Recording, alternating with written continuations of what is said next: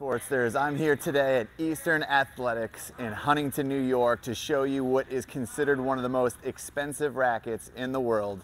It is the Yonex Regna 100. We know it looks great, we know it's expensive, but does it play well? Stay tuned, we'll show you right now.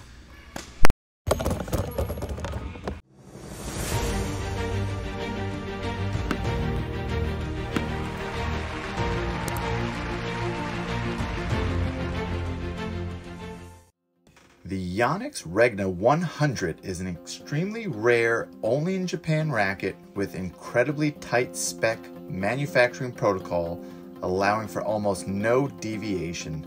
The perfect specs which this racket conforms to is a 100 square inch head with a beam of 21.5 by 23 by 21 millimeters and an open 16 by 19 string pattern. The weight is 295 grams unstrung, which equates to 10.4 ounces, and a swing weight of 318, making it 3 points head light and putting the balance point at the 13-inch mark.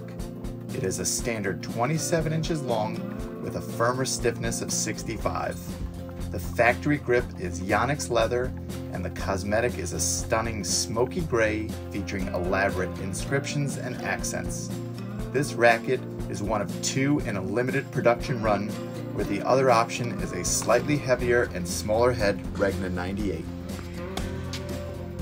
We decided to string this luxurious racket with only the best. Natural gut at 53 pounds, which was a fitting pair of the most expensive string to the most expensive racket. So stay tuned to the end of this video where you can learn more about the price. But before even hitting this racket on court, you can sense the beauty of the racket in your hand, and it was a real head turner as people kept asking about the racket, wanting to see it, and loads of other questions.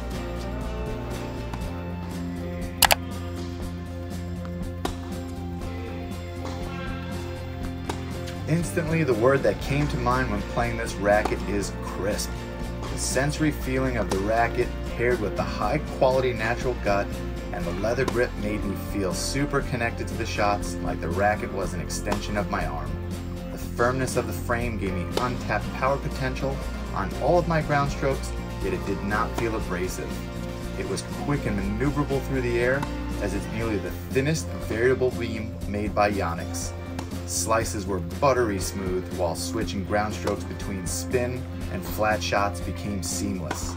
The sweet spot was massive, and I mean even bigger than the already enhanced isometric sweet spot, which is larger than all competing brands in the 100 square inch range.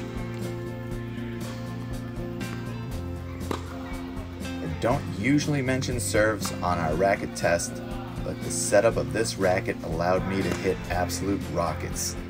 I typically play at 50% in my racket reviews, as I'm so focused in learning as much as I can about the racket rather than competing. But after filming, I had to take the racket back on court and hit a basket of serves, which seemed to be probably my best serves in years. Yonex has truly maximized all the best features on a racket in the Regna, which makes the racket shine in all the best ways. I was serving bigger, more consistent off the ground, laser precise at net, fully connected to the feel, plush on the massive sweet spot, and any amount of spin was just natural.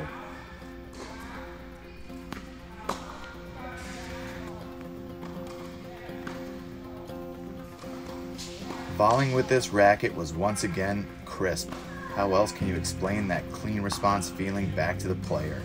You get a heightened sense of pace coming at you, you feel the awareness for the amount of spin imparted on the ball, you have complete perception of contact on the string bed, and even more with this sensory feel racket.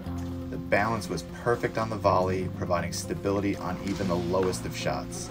I could place the ball on a dime on the other side of the net confidently.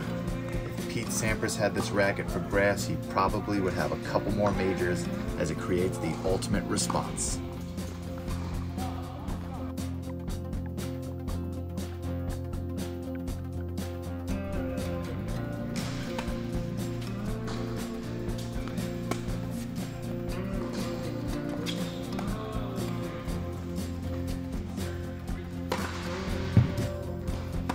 This racket is the perfect fit for any racket collector or tennis enthusiast.